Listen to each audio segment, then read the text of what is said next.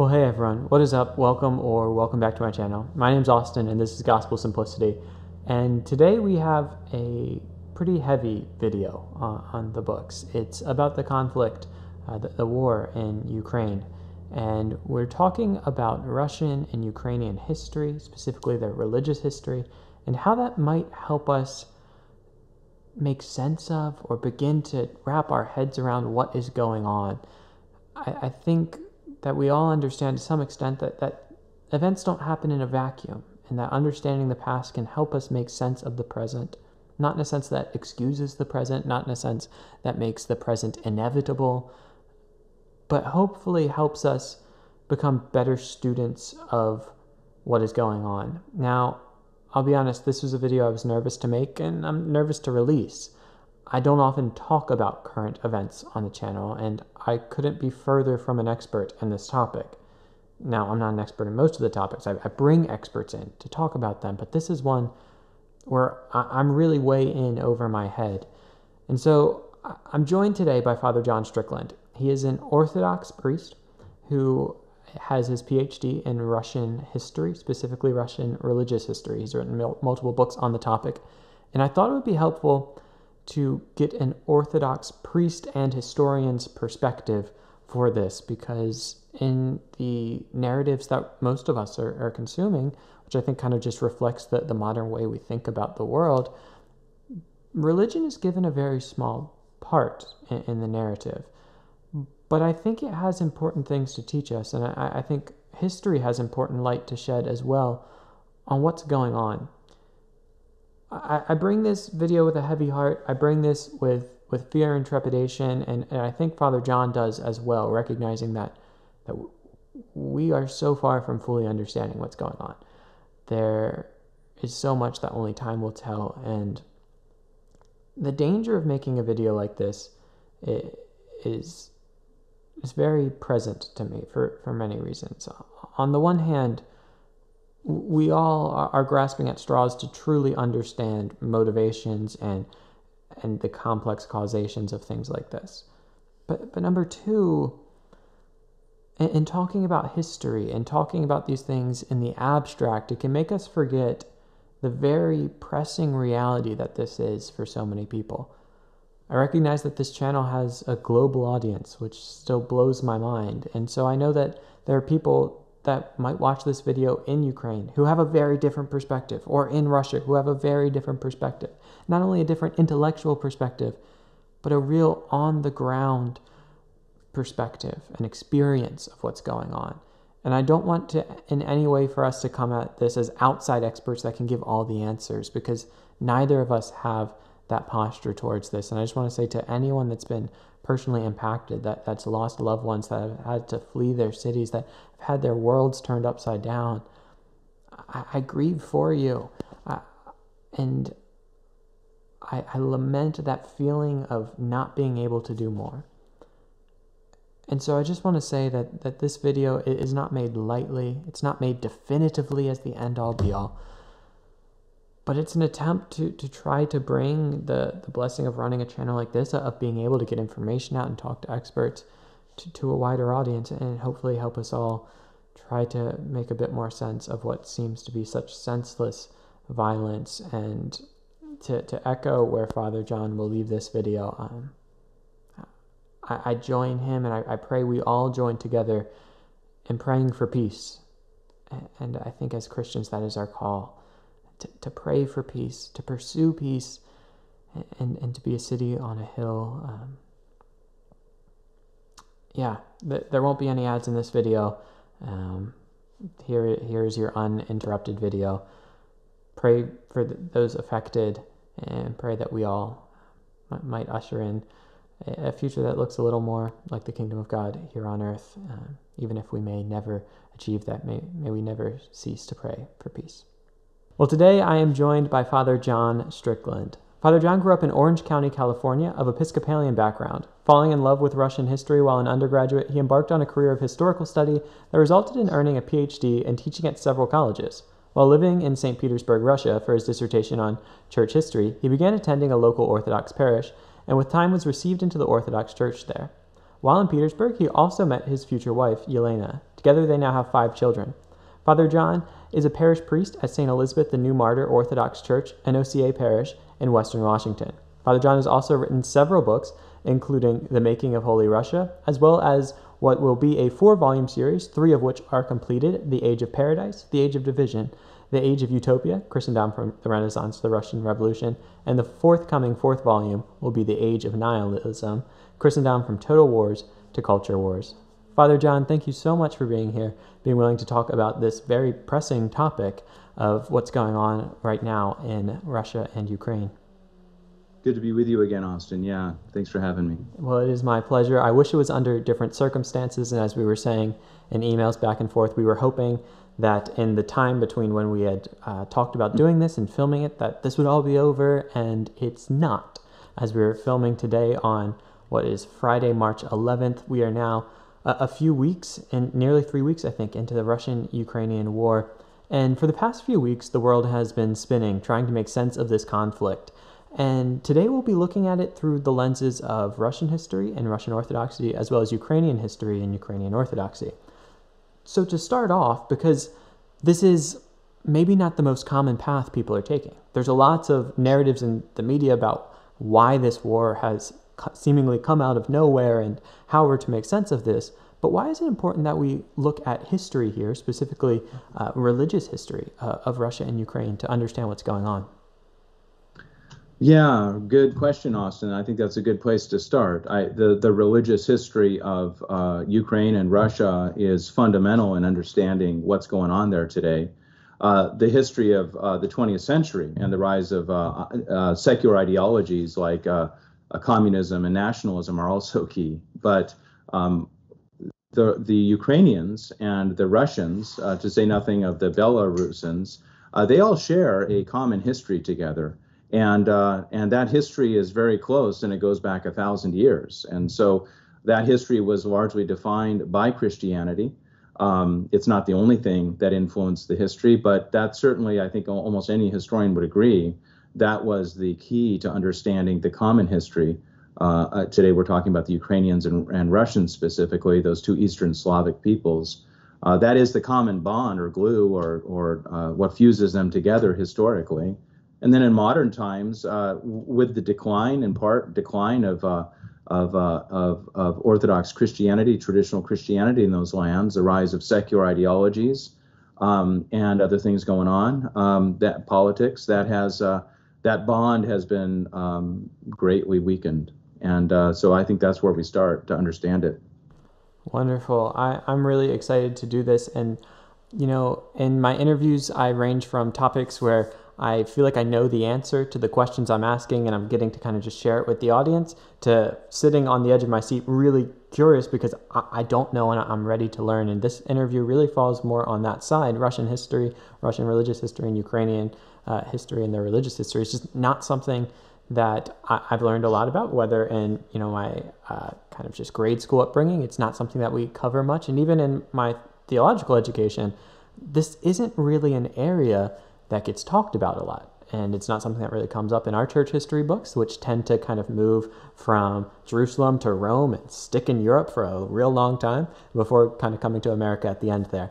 And so I'm really excited to learn. And so I think one place to start would just be with Russian history, because this is, well, one, the area that you have the most expertise in, right? This is where you've done your PhD work in Russian history, and also is just very pertinent to what we're talking about here, because when we don't understand the past, it's often hard to understand the present. So if we could, maybe starting with the religious history of Russia, the conversion of Rus or Russia there, and how that has marched forward. Yeah. And your point, Austin, about like waiting to learn, I'm waiting to learn too, alongside you, because a lot of what's happening right now is very fresh. I mean, it's just today, Patriarch Kirill, the Moscow Patriarch, issued a statement that adds a little bit more to our understanding of what he's thinking in all of this. But still, we're still waiting to figure this out. Historians know something about the past; they know much less about the present. Of what's going on, just because that's not history as such. But And as an Orthodox Christian, I'm obviously very, very closely concerned with this, not only as a Russian historian, but as an Orthodox Christian. This is part of my church. And so I bring that to the conversation. But I want to just tell you and your audience to begin with, I'm an American Orthodox Christian. I was raised in America. I've always identified with America. And I belong to the Orthodox Church in America, which is an autocephalous church that has close ties to Slavic Orthodoxy, but does have her own kind of identity as an American jurisdiction of the Universal Orthodox Church over time and space. I know that many people listening today will have strong feelings, convictions about the history that we'll be talking about. If they come from a Russian point of view, that will influence how they see things very correctly, very appropriately. If they're Ukrainian, they will come from that point of view and very correctly interpret things that way. And I just beg your and your audience's forgiveness in advance, because not only am I somewhat ignorant about what's happening on the scene right now in the minds of the leaders and the people involved in this, but also I know that I'm just one person, and there's many points of view here, and I want to, just acknowledge that, at the beginning. So back to your opening question there, you'd like to maybe start by talking about the historical background to how Christianity came to roost to Russia. Did I understand your question? I think that would be great. And I really appreciate those words at the beginning there as well. I think that's really important that we approach this recognizing our own limitations and just that this is all happening in real time, and also just the severity of what's going on. And so I just really appreciate the posture that you're taking towards this. But yes, starting with, I think the conversion of Russia would be a helpful place to understand the beginnings of Russian religious history. Yeah, let's do that. And I know that today's topic really is about what's going on right now. And so if you ask an historian to start talking about history, you got to watch out. So you're going to have to be the referee here and call me if I get too far into the weeds of, I don't think they're weeds, the flowers of history. But I think some of that needs to be said. So you call me back to the present if you feel like that needs to be done. But I would start the story, I would start the story of Pentecost. Any history of any church starts at Pentecost, understanding what the church was from the beginning. But long after Pentecost, there were multiple jurisdictions of the Orthodox Church, as I understand it. A Roman Catholic would claim that was the Roman Catholic Church, so there's an understanding for traditional Christians that there is one Holy Catholic and Apostolic Church, part of the Nicene Creed of the 4th century, but clearly testified, for me anyway, in the scriptures, one body and so forth. And as Paul talks about, so there are multiple jurisdictions. This is foreseen in Acts chapter 15 when all the apostles come together to discuss at the Jerusalem Council there how to manage and administer the church, especially over a question at that point concerning circumcision.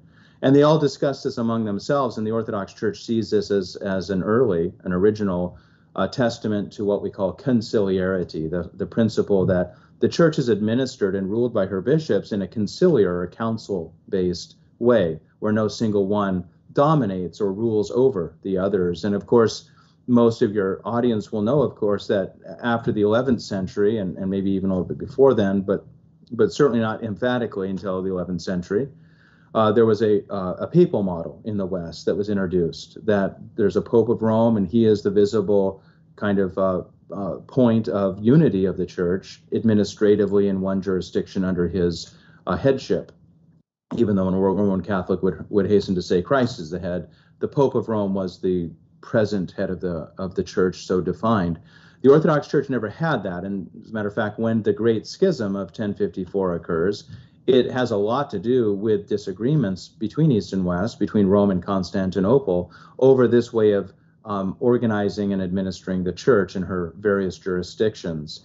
And so after 1054, the Roman Catholic Church went her way. The Orthodox Church continued in the East, in the South at that point, a little bit still, not much because of the Muslim invasions, but in the East continued to have a conciliar understanding of church administration.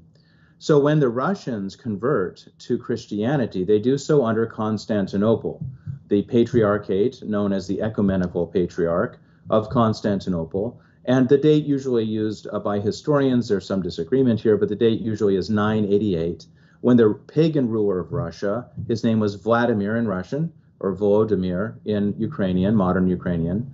I'm going to call him Vladimir because that's historically, as an historian, that's just what I'm used to calling him. And I, again, apologize in advance. The terminology, the names, things like that will be Russian in my case, but that's not to suggest Ukrainian pronunciations are not equally legitimate. Vladimir converted in 988. His life was totally transformed by the gospel. He went from being a brutal, really bloodthirsty, violent ruler, fighting civil wars against his rivals and so forth in what was called Rus. I'm going to call it Russia, even though technically the term Russia in English is a much later word defining an empire rather than something that's more ethnically homogeneous. When he became ruler of Rus, he was very violent, but he converted, and the gospel really transformed Vladimir's life. This is an amazing thing, and I encourage your audience to learn more about Vladimir. He's one of those rare exceptions, not only in church history, but including Russian history, where the ruler is really, really transformed by Christianity. He really changed his life. He dismissed all of his concubines. He married a Byzantine Orthodox princess. Anna was her name. Was faithful to her until her death. He introduced policies of bread distribution and charity in Kiev, where he ruled from. That was the center of his realm.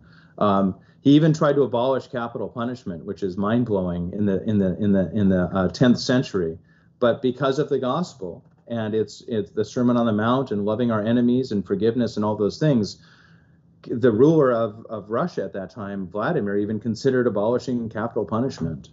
So he left behind a legacy of a political culture that was really influenced by Christianity.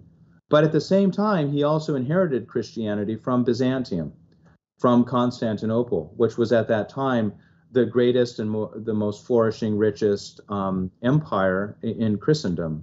And that will have a big impact historically on how the Orthodox Church in Russia develops. About 50 years after Vladimir's conversion, we have that great schism I've mentioned already, where Roman Catholicism and Orthodoxy are now seen as distinct. That takes centuries to work out. I don't want to suggest that it's just like one break and then it's over, but really with time, the Russian Christians, Orthodox Christians, looked on Roman Catholicism really as another church, not their church. They identified with Byzantium. When the sack of Constantinople occurred under Roman Catholic armies in 1204, the Russians identified with that, identified with the Orthodox in that case. More importantly, coming forward into the Muscovite period of Russian history, in the 15th century, there was an effort as Constantinople was about to fall to the Turks, the Muslim Turks, and finally did in 1453. About that time, there was a reunion council sponsored by the Pope of Rome called the Council of Florence. And that council brought a lot of Orthodox bishops to Italy, where they signed on to a reunion of the church agreement, something that had failed to arise from the sack of Constantinople in 1204. But this reunion council fell apart itself when those bishops came back, and it was rejected by the people of the church.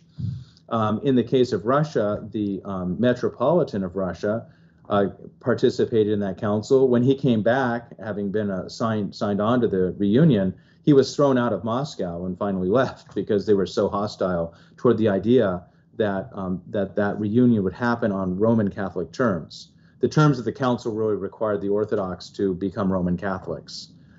So Russia developed, especially in this period when Kiev no longer is the center, but Moscow becomes the center further east, develops a strong sense that she is not the West, if the West is defined as the Roman Catholic Church primarily, as it was at this time until the Reformation anyway.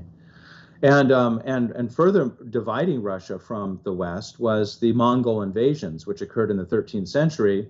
They very significantly for our topic today severed Kiev and what we would call modern Ukraine from the rest of the Russian Orthodox population further east. And those Western Russian territories, or Ukrainian territories, they weren't called that at the time, but we could call them that, they became ruled by Poland largely under Roman Catholic influence.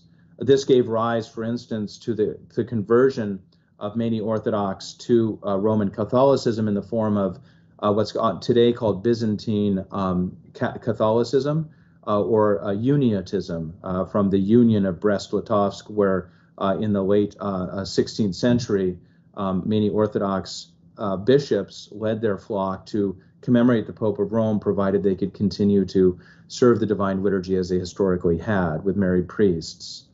So this really alienates the further Eastern Orthodox population, especially of Moscow, which by the 17th century now, having developed a strong autocracy, a very powerful centralized state, in part to fight threats like the Mongols from the east, but also the Poles invaded Russia in the early 17th century. There's a war by Poland against Russia. And Roman Catholicism, they try to put Roman Catholicism on the throne in the Kremlin in Moscow. This, again, just really alienates the Russian Orthodox population from the West. And so you get, by the end of the Muscovite period, you get this really strong national identity centered upon Moscow, that the Orthodox Church of Russia is not the West, and not even of Byzantium, which was now long gone. And many even developed an attitude that Byzantium was long gone, in part because she signed on to that Council of Florence and kind of gave up the faith, as it were, submitted to the Roman Catholic Church. And so this really gets a kind of a complex kind of series of convictions about things. But that really begins to change significantly in the time of Peter the Great. So by the end of the 17th century, a radical transformation occurs in statecraft in Russia, where the Byzantine model that Moscow had been following up until that time, and the Kievan model before that, those are no longer followed. It's now Westernization, and the modern nation state or empire, with its secular culture and its bureaucratic form of government, great power politics, strong militaries, using modern technology to make Russia a permanent part of any war in Europe. And from Peter forward, Russia has always been a necessary, important part of resolving military conflict in the history of Europe, to the present day with the NATO-Russian kind of divide that exists. So Peter the Great, has a secularizing influence or impact on Russian civilization.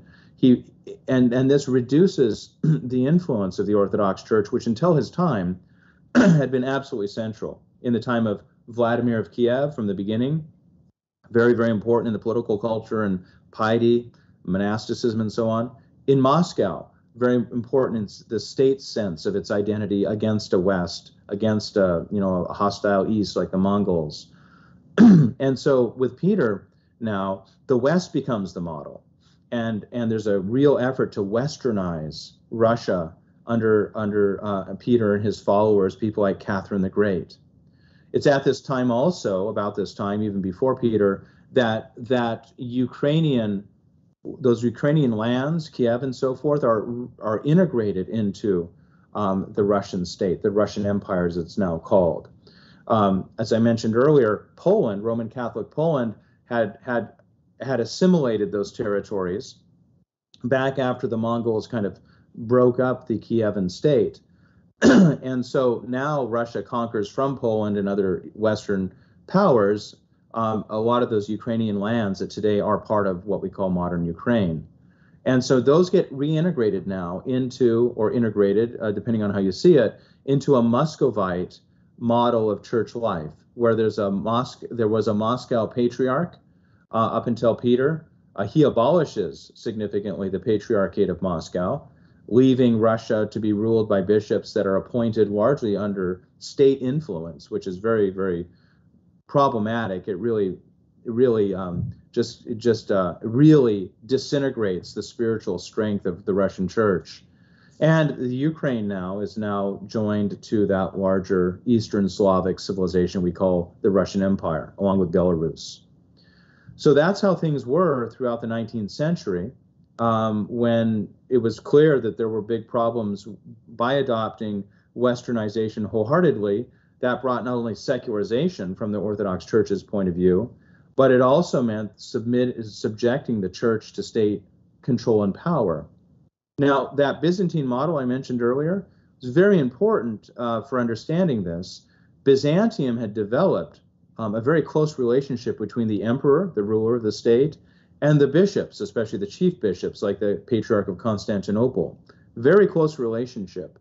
This relationship was called symphony, and it's sometimes discussed in newspaper articles and online articles that you read today about the relationship of Putin and Patriarch Kirill. And we will want to talk a little bit about that in light of this historical detail. That had always been a big part of the of Russia's, the Russian Orthodox Church's relationship to the state. But Peter's really suppression of the independence of the church, the abolition of the patriarch, for instance, patriarchate, this created a lot of problems that awaited resolution only when that state was overthrown, which occurred in 1917 with the Russian Revolution. And so in the beginning of the 20th century, about 100 years ago, things got turned upside down in Russia by the revolution. At first, there was a disintegration of the Russian Empire. As the Bolsheviks came to power, they reestablished the reunion of the Russian Empire in the form known as the Union of Soviet Socialist Republics, USSR, or simply Soviet Union. And their armies, the Red Army, conquered a lot of territories that had broken free under the influence of nationalism. Now, nationalism is a big, powerful force as a secular ideology in the early 20th century. World War I resulted from nationalism. And this all takes place, of course, during and after World War I.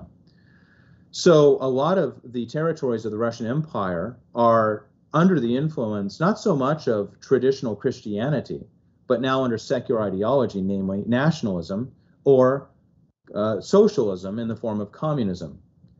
To come to the Ukraine in the 20th century, during the revolution, there's a nationalist movement in the Ukraine to break free of the Russian Empire. Many Ukrainian nationalists were inspired by writings of the 19th century. Ukrainian nationalism hasn't always been there. It was, like all nationalisms really in modern times, an invention of the 19th century to give meaning to and purpose to and power to different political entities, including Russia, because the Russian state, Russian Empire, was nationalistic too. But in Ukraine, there were like early examples of Ukrainian national identity. Mykola Kostomarov was a famous historian of the 19th century that kind of laid out a way of thinking about what might be called Western Russia, the Western Russian Empire, as a separate nation called Ukrainians. The word Ukrainian actually comes from the word for borderland in Russian, because it was simply the western borderland of the Russian Empire. But now it becomes understood as a separate nation. And because of the chaos and oppression, not only of the Russian Empire, but of the communist system as it's starting to form itself, a lot of Russian nationalists arise and try to lead Ukrainian, away from the Soviet Union. So for a brief time, there's a Ukrainian nationalist movement.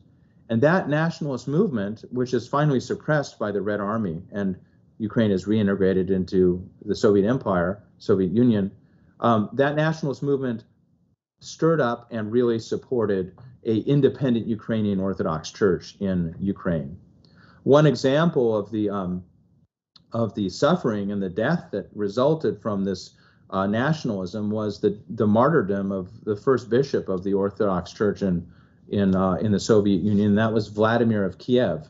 He was the Metropolitan of Kiev, and he was beaten up by Ukrainian communists who were also nationalists. It kind of blended together in their case. They took him into the monastery there in the Kievan caves. They beat him terribly, and they dragged him out, and they shot him to death. It's really a beautiful end to his life, though. It was said that he was blessing them with the sign of the cross as they shot him. to death. He was the first bishop of the Orthodox Church to be martyred in what became known as the New Martyrdom. So you can see there are real consequences, destructive consequences, violent consequences to nationalism. But be that as it may, this Ukrainian effort to create a separate Ukrainian Orthodox Church, it really floundered. At first, it existed for about a decade in the 20s under a self-proclaimed autocephalous Orthodox Church, the leaders of which, one was named Vasil, could not find a bishop to bless the formation of their autocephalous church. Autocephalous is a technical term in Orthodoxy, meaning one of those local, regional jurisdictions I mentioned earlier in that conciliar model of rule. And so with time, Russia had become autocephalous from Constantinople, and now was claimed by many Ukrainians that Ukraine should become autocephalous from Russia.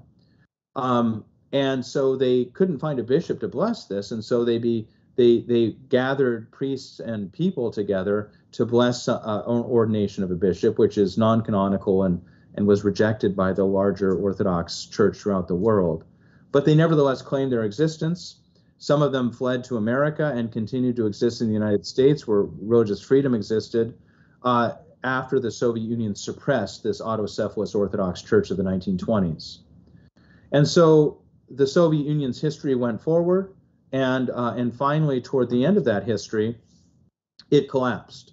The Soviet Union collapsed in 1991, at a moment when nationalism was again breaking out, and offering a secular model of how to reorganize political, cultural life in the world. And part of that was the Declaration of Independence of Ukraine at this time. And by 1992, there's a separate, independent Ukraine, and again, the rise of a claim that the Ukrainians as a separate nation, distinct from Russia, should no longer be under the Patriarch of Moscow, which has, by the way, been restored during Soviet times, been restored, and they should, in fact, have their own autocephalous Orthodox Church of Ukraine.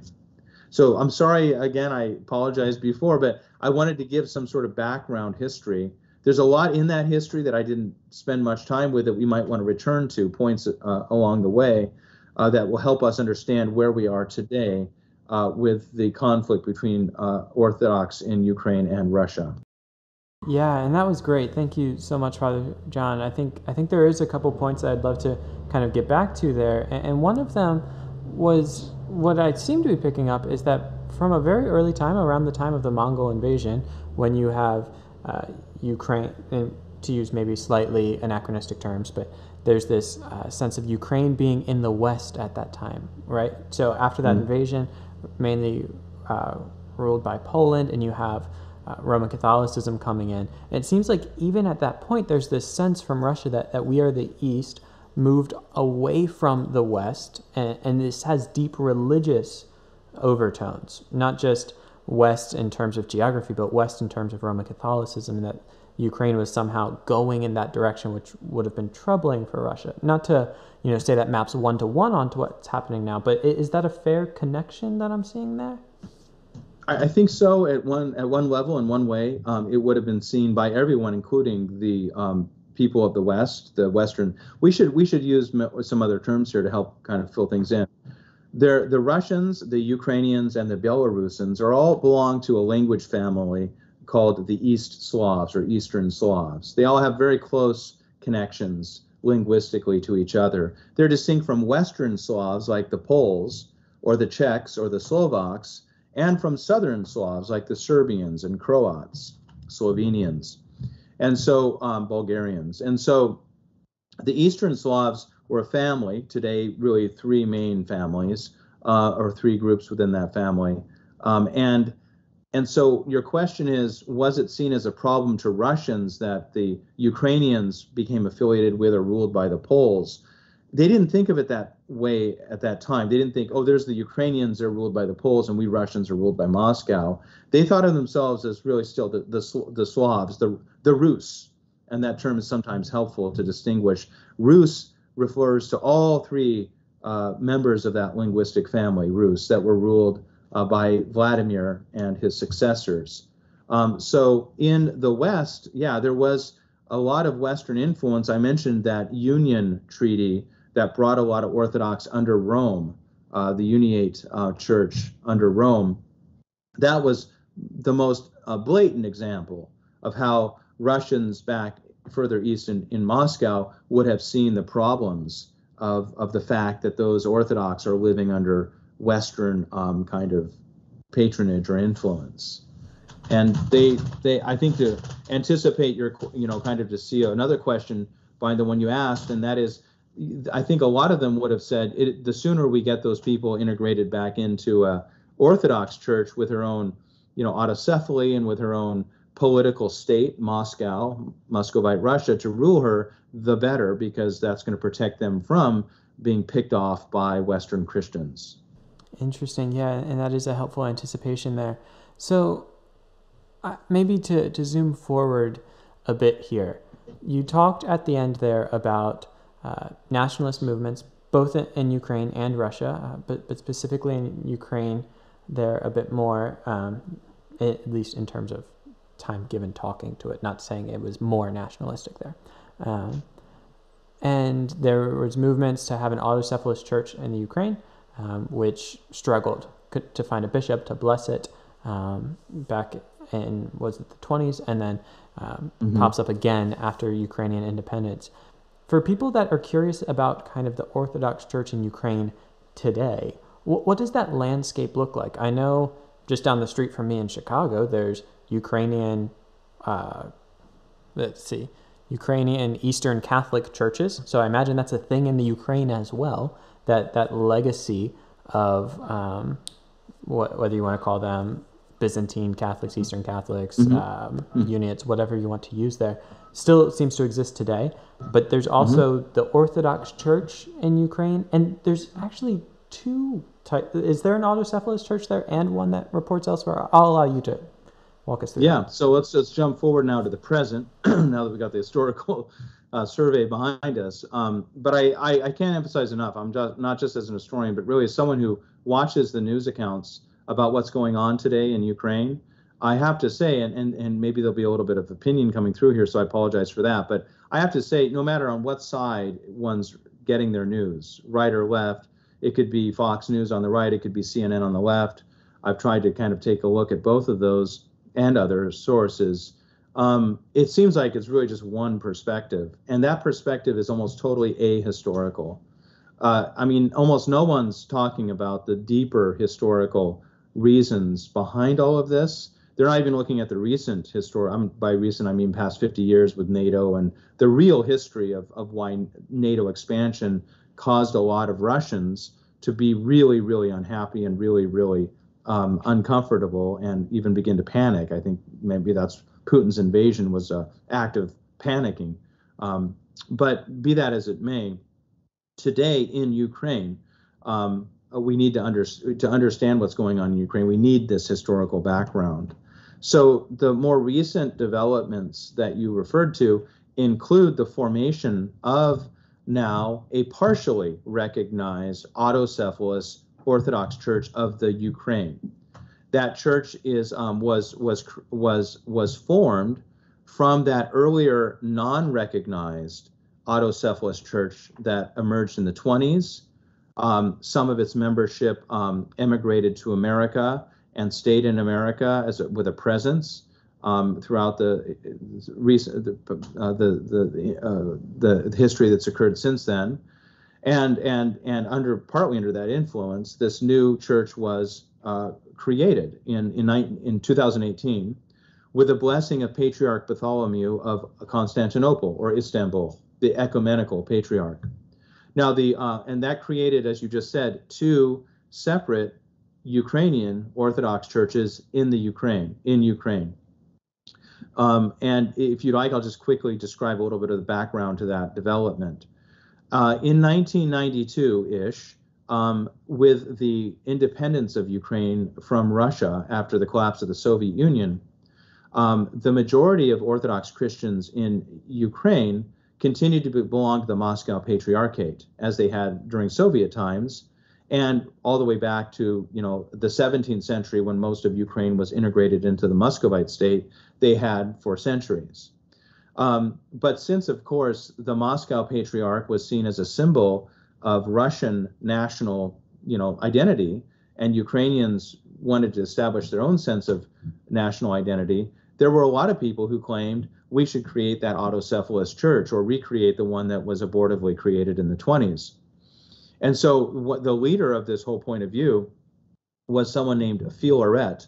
Filaret was a metropolitan of Kiev, and he broke from, at first tried to get the Moscow Patriarchate to grant autocephaly, and when it wouldn't, he broke from it and created his own so-called autocephalous church. So now you have, at that point, you have three specific Ukrainian Orthodox churches. You've got the Moscow Patriarchate, which is really the historical kind of majority.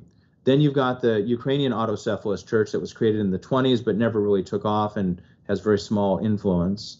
And now you've got this new nationalistically defined one of Filaret, of Kiev. Well, Filaret is actually deposed and excommunicated. He's actually anathematized for simply breaking on his own, creating his own jurisdiction. So he had a very low reputation among all Orthodox throughout the world. This is just not how church governance is supposed to happen. You don't just create your own church, And so, so he was not very highly regarded in Orthodox churches throughout the world, nor with the Ukrainian Autocephalous Church.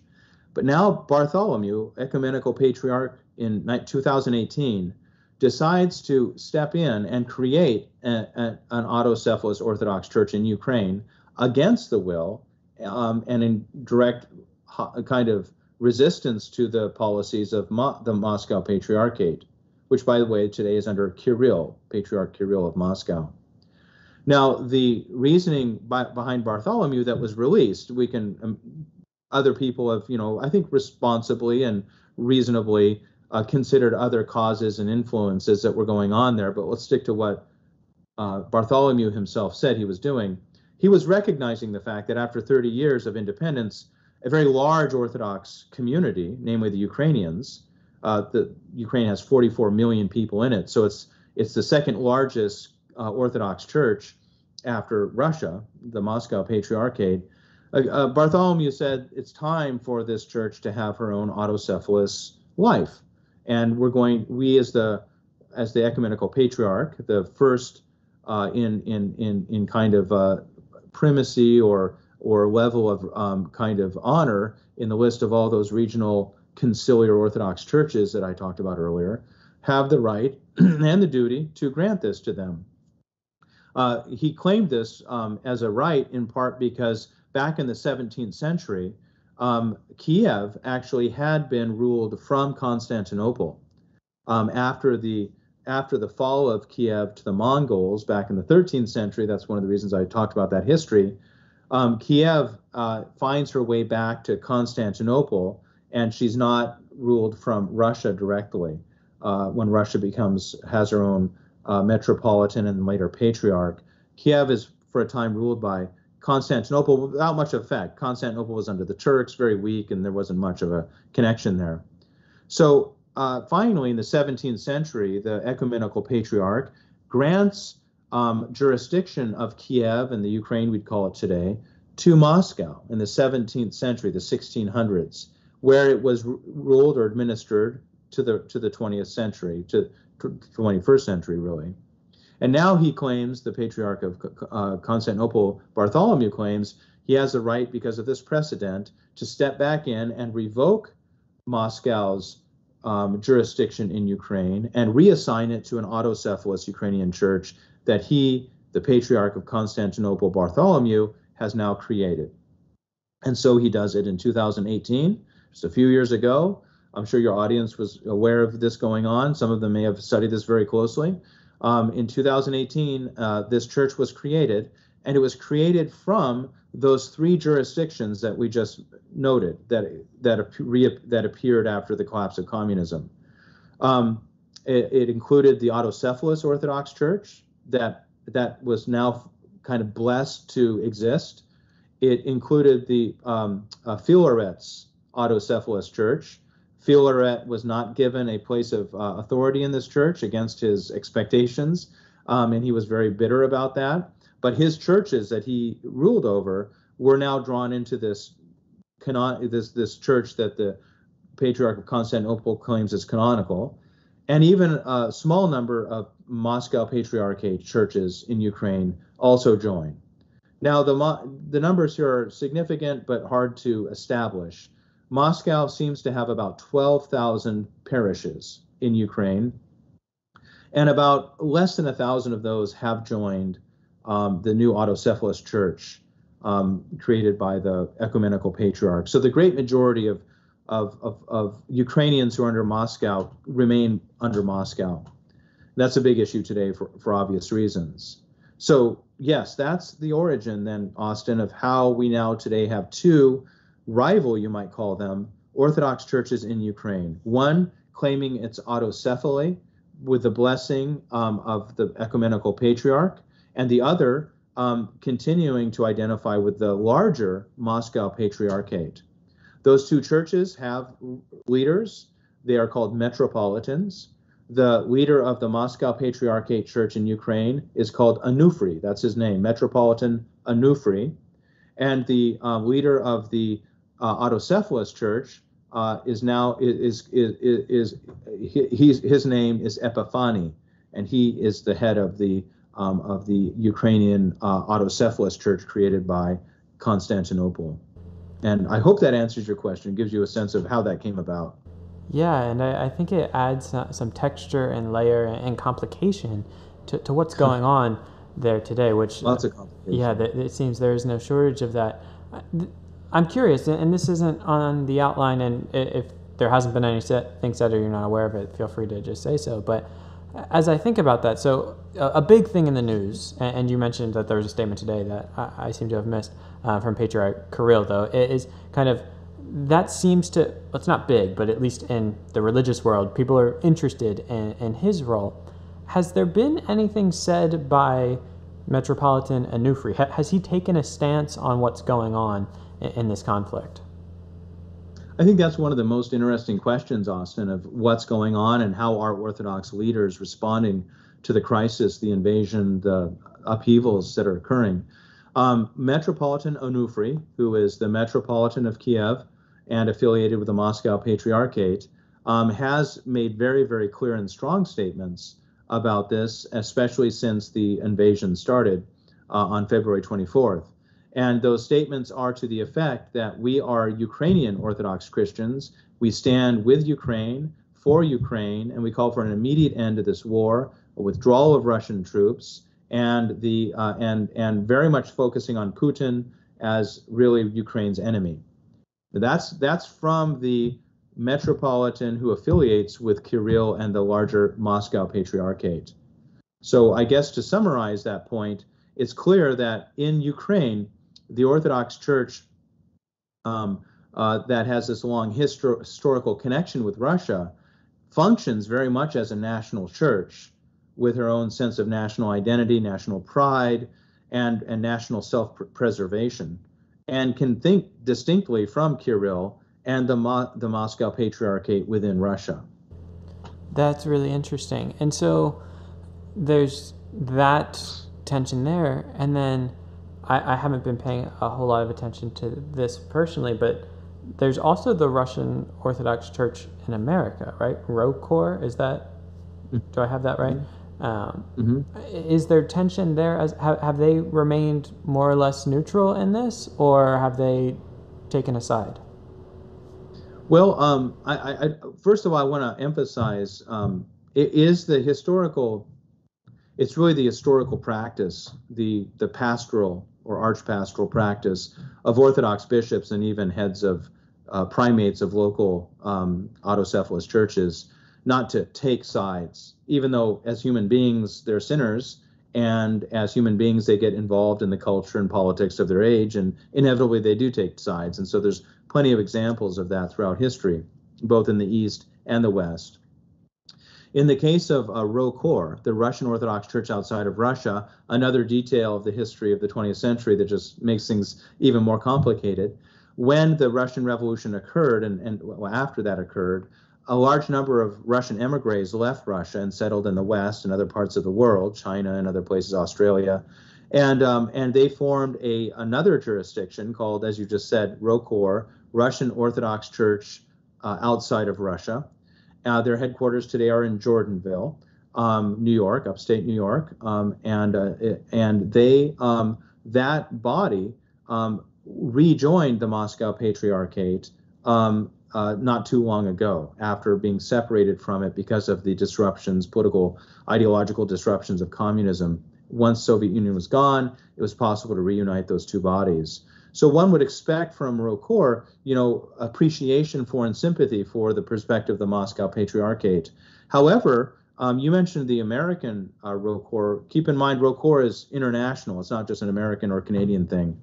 And so the Rokor bishops of Western Europe, and there is a very significant Russian Orthodox presence in Western Europe, Rokor presence there. They issued, I think there was 4 bishops together issued a few days after the invasion, a statement calling for peace, immediate peace, and also stating that they will not stand in judgment over anyone, whether it be political forces in Russia, political forces in Ukraine, but it is the calling of the bishops to call for peace, immediate peace, repentance for violence and strife and hostility, especially when it comes to this tragedy of the Orthodox fighting Orthodox. Just a little insertion here. The West, I think, we were talking about this by email before we started. The West has you mentioned this, plenty of history. I mean, the 100 Years' War, for instance, between Roman Catholic England and Roman Catholic France, plenty of wars between members of the same church in the West.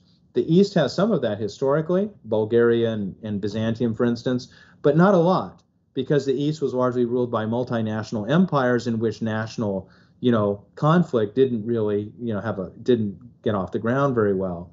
And so this current crisis and war is really terribly shocking and disturbing to an Orthodox Christian, because we don't have a whole lot of history of Orthodox states fighting wars against other states predominantly Orthodox.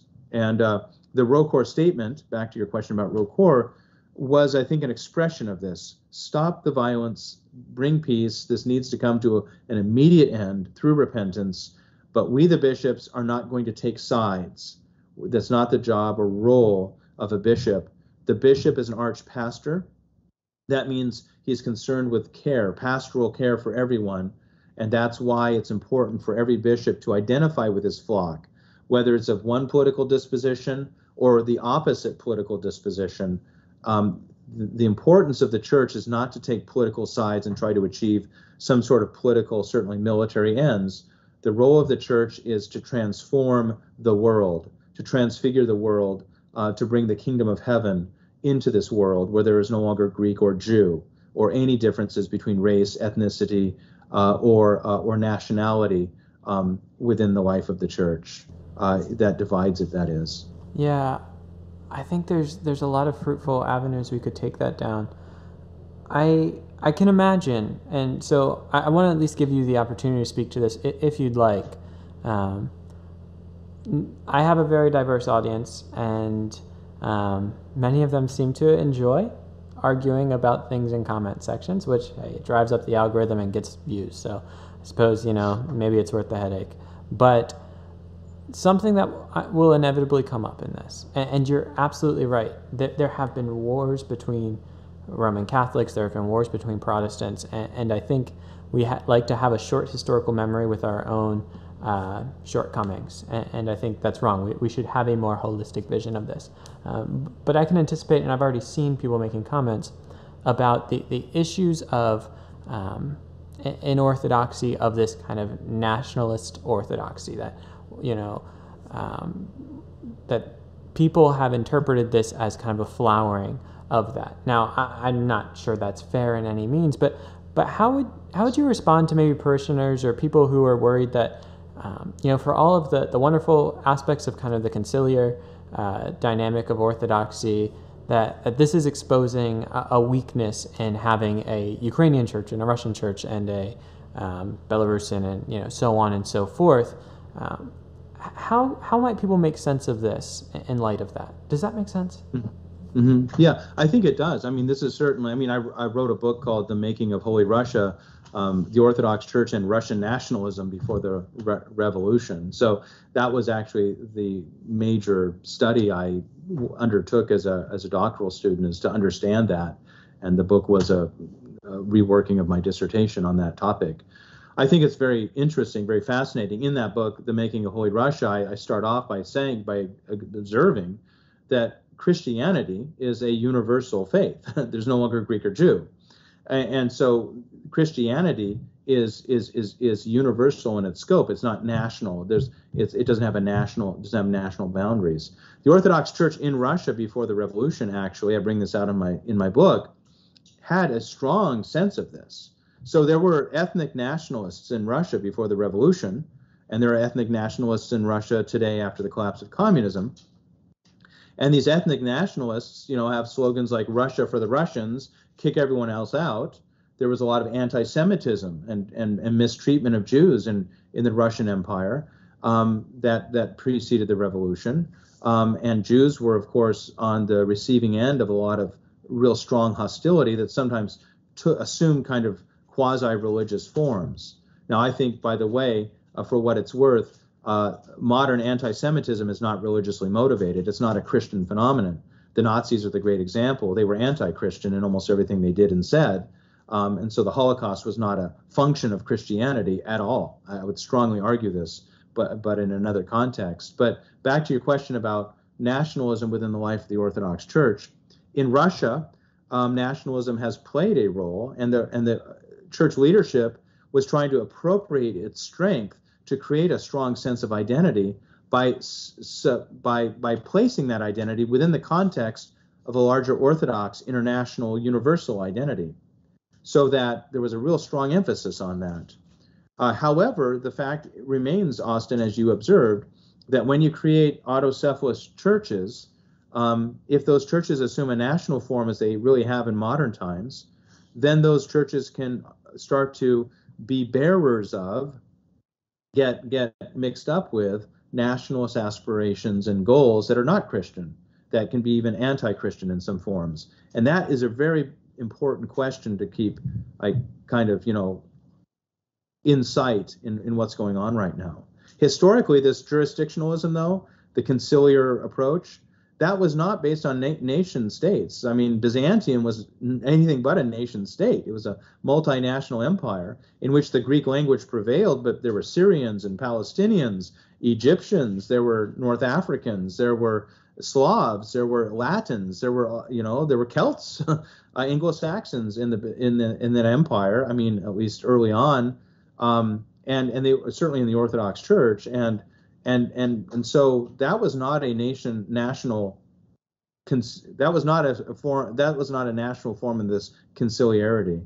I think what you're bringing attention to is the fact that the political reality today in a post-communist world is nationalism. That's what's left, and that's why I think that's what the Patriarchate of Moscow is trying to address. Kirill is trying to address this as someone whose scope and pastoral responsibilities is not just national, it's international, in the sense that not only Russians and Belarusians, but also Ukrainians and many others as well belong to his flock.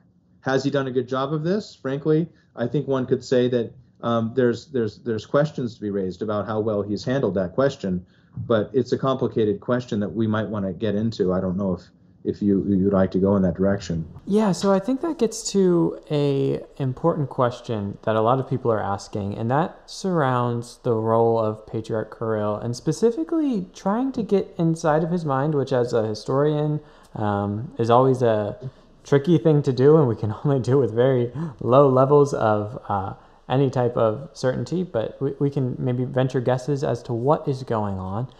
You mentioned that he has this concept of kind of like a multinational Orthodox church over which he is responsible. What do you see him trying to do in the midst of this conflict? I mean, on the one side, there seems to be this very close relationship with Putin, and maybe in what you described as kind of that symphony. I'm not sure. I'll let you talk about that. But Hmm. what is his role in this, and what do you think he's trying to accomplish in the midst of this? That's a great question, and I think again, history will show because it's very hard to know.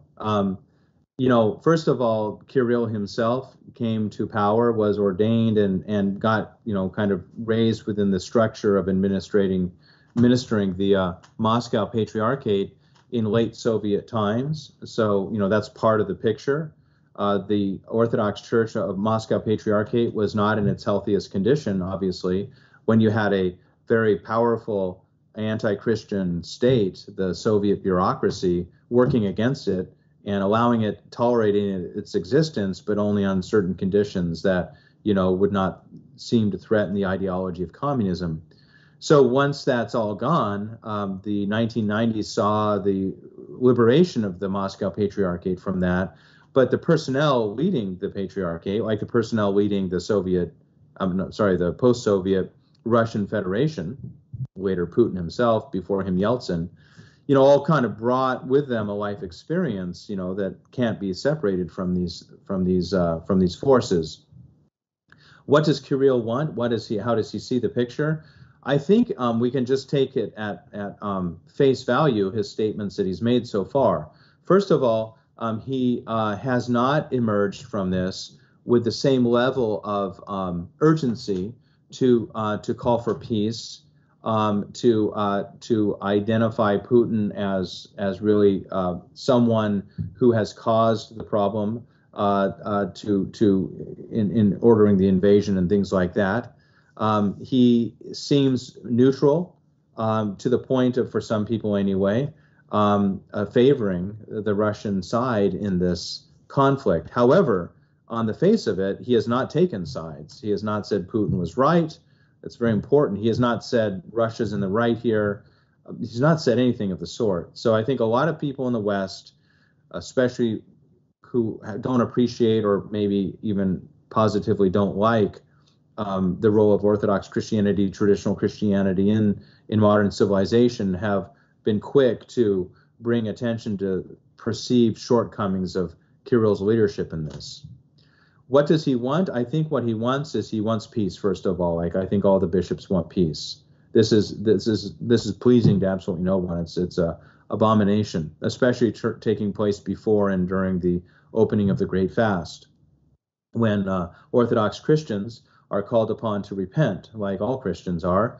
And in the Orthodox liturgical tradition, we begin Great Lent after a day called the Sunday of Forgiveness, Forgiveness Sunday, where we ask for forgiveness and grant forgiveness. So how can a conflict like this be breaking out right on the eve of that? As a matter of fact, a lot of priests and deacons of the Orthodox Church of the Moscow Patriarchate under Kirill have written a petition calling on Putin to lay down arms and to bring an end to this war, and saying it's unjust. So they've been very, very strong in their statement. There's like over 300 priests and deacons who have signed this statement. But Kirill himself has not come out with such strength. And I think that's because he is overseeing a multinational church. It's not a national church, even though it kind of looks like that. It's really a multinational church that he's the archpastor of and responsible to. But I also think more deeply, Austin, and this is a really interesting, important question, I think more deeply he really does appreciate the point of view, or holds the point of view, that Russia and the Orthodox Christian civilization that historically has been, really behind Russia's civilization, despite efforts by the secular state, beginning with Peter and even more so under the communists and under Putin too, to reduce its power, really sees a growing problem in Western civilization. There's a real sense among the Orthodox in Russia. There are exceptions, but there's a real sense of this, and for Orthodox in Ukraine too, that secularization is creeping in, and not even really creeping in, but bursting in to Eastern Europe after the collapse of communism, and that the West, either in a geopolitical sense, with the expansion of NATO up to the borders of Russia, including former Soviet and former Soviet aligned states, geopolitically and also culturally, by advancing, a lot of causes, a lot of cultural causes. Same-sex marriage being, the most hot button issue probably that's out there today, but a lot of other stuff as well, is trying to subvert the very nascent, very tentative restoration of a traditional Christian culture in Russia after the collapse of communism. The 90s were a disaster for most Russians. Economically, things just fell to pieces. Politically, Yeltsin was a very poor ruler. But the church did have a chance to recover a large part of the Russian population under Kirill, who comes to power. I think 2009 is when Kirill becomes patriarch. And in Russia, there's been a tentative restoration in society of a traditional Christian sense of things. This has been supported by the state under Putin, who's made an alliance with this perspective. It fits well with his nationalist kind of perspective on Russia. And I think Kirill himself and people affiliated or aligned with Kirill's thinking see the West as just pushing and pushing and pushing ideologically with its cultural agenda, and also geopolitically with its alliance agenda with NATO, pushing against Russia, and Ukraine becomes kind of the proxy for this. And that Ukraine, which has a lot of people who sympathize and identify with the Moscow Patriarchate, as I mentioned earlier, 12,000 parishes in Ukraine today.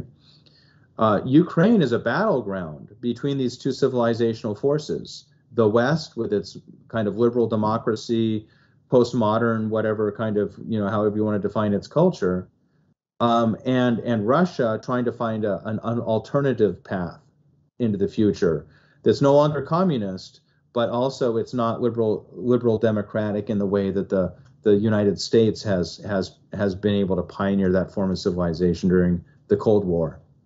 I think that is also on Kirill's mind here. He's an archpastor for more than just Russians, but he's also concerned very much with trying to cultivate a traditional Christian civilization and culture in Russia.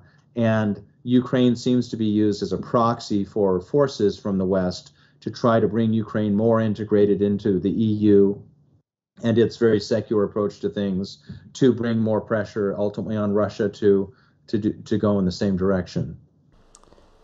So I think that leads to a major question, which is admittedly difficult to answer like this last one.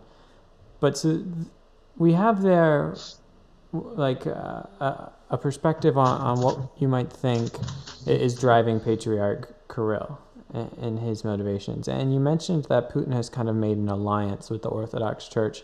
And I forget the exact word you used there, but at least one narrative is that this is purely an alliance of convenience, right? That Putin has his agendas, and aligning with the Orthodox Church helps, him do that. And so insofar as it's helpful, that alliance stands.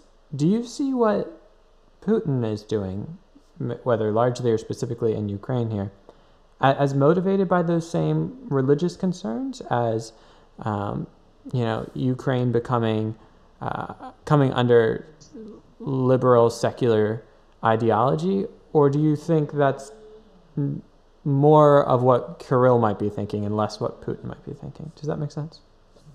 Yeah, I think both of them are thinking that at some level. Putin is president of the Russian Federation, who's lived his life for acquiring that power, and since acquiring it in 2000 as the successor to Boris Yeltsin, retaining that power, even to the point of altering the political constitutional kind of dimension of presidential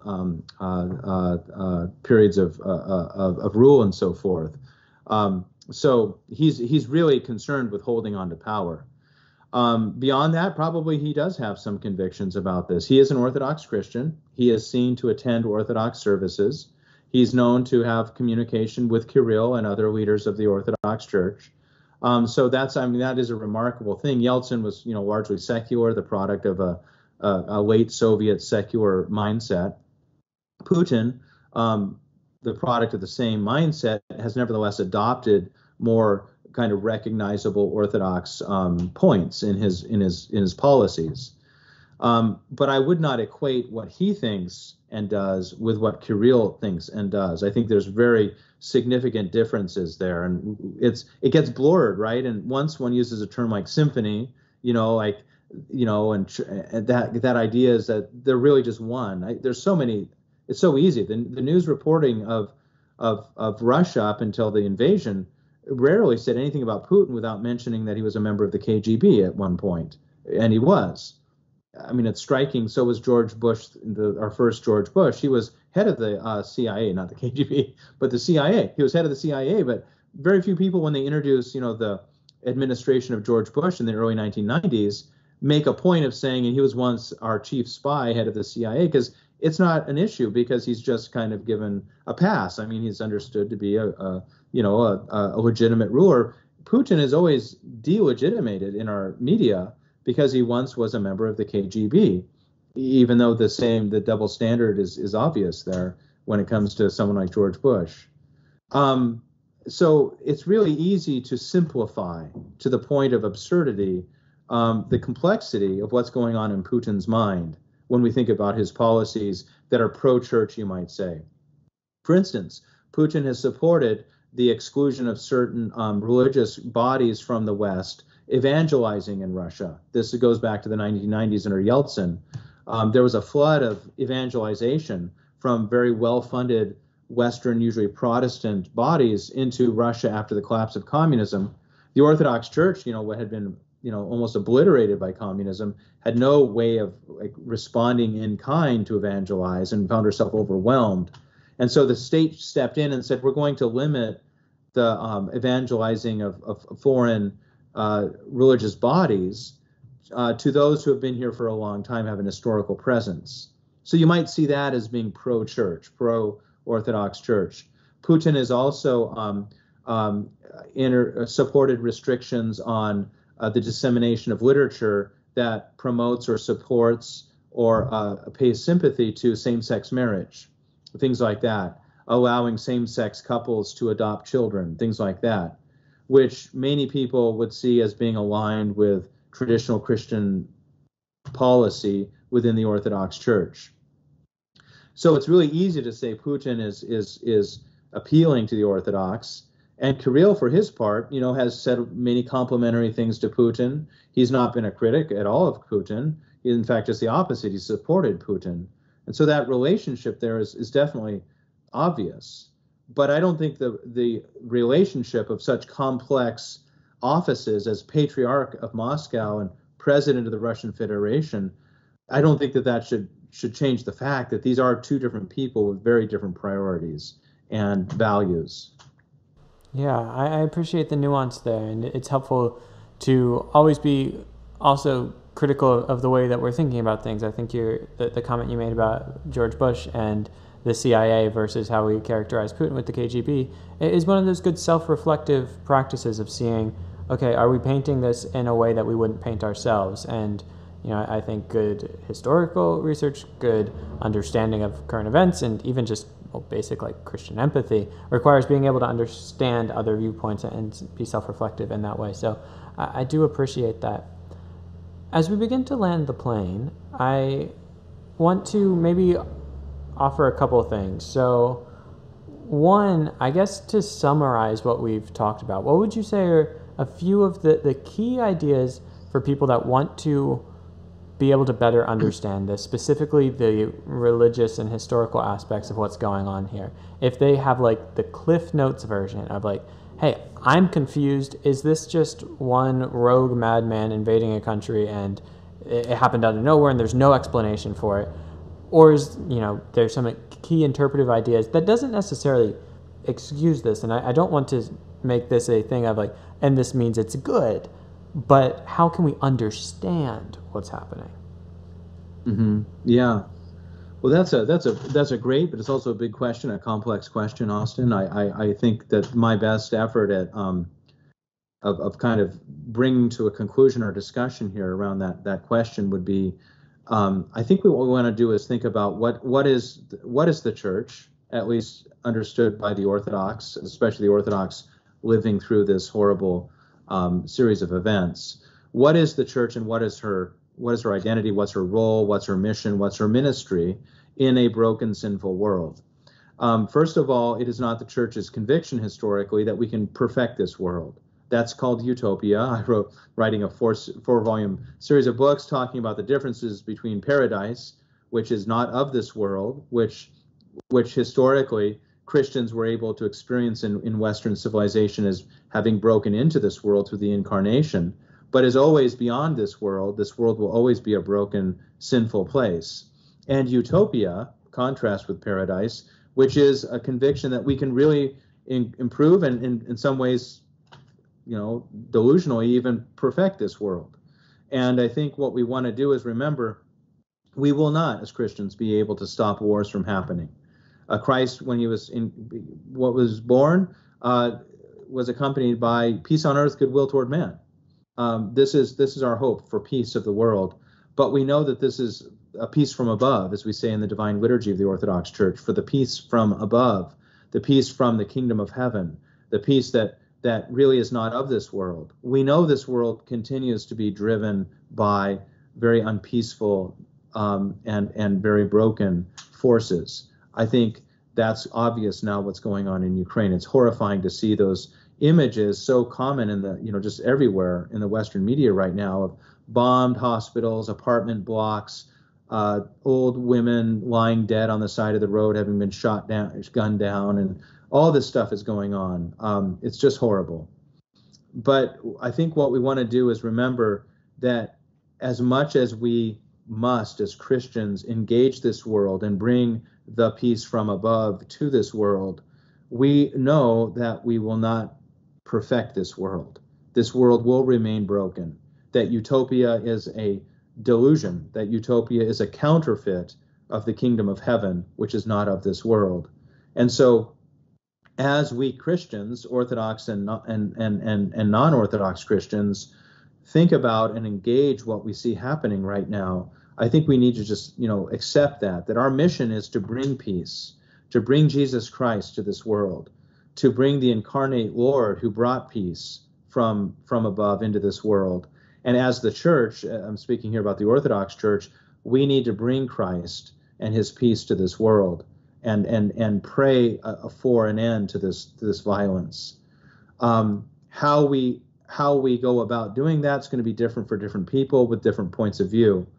But I think what we have to accept is that there will be disturbances to the peace. There will be disruptions. There will be wars and rumors of wars, right? And that will continue until the end. And I don't mean to suggest then that we could become, somehow passive about this.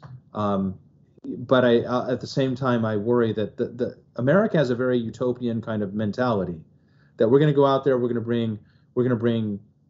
bring progress to the whole world around us. We're going to invade Afghanistan and build a thriving democracy, liberal democracy in Afghanistan. Women will have rights there, and the Taliban will be, a thing of the past. And of course, that didn't happen. And I think I'm afraid, and here I am expressing some of my political views, so forgive me for this, but I am human. I'm an American. I think what we're doing in our policies in Eastern Europe sometimes has an element of that. Is that we Americans really can't tolerate seeing brokenness, and we want to fix it. And that's a good thing. That's part of the genius of our civilization. We want to make it better. But sometimes I think we're kind of deluding ourselves into thinking that we can move in somewhere and make things better by expressing these strong judgments that really simplify the situation and condemn our apparent opponents. And I'm afraid that's kind of what's going on right now, is it's becoming very simple and easy to condemn certain parties here and to celebrate other parties without really looking at the historical context in which this tragedy has occurred. In the end, I think we don't make judgments and we pray for peace and bring Christ's love to those around us. Well, I think that's just about as good a place as any to end there. I was going to ask about kind of the pastoral wisdom, and you fused that into that answer very well. And so, Father John, I really appreciate your time today. I appreciate you coming back on the channel. Always pleasure to have people on for a second time. And I just encourage everyone watching to pray for peace, as you talked about there. And so thank you all for your time, and God bless.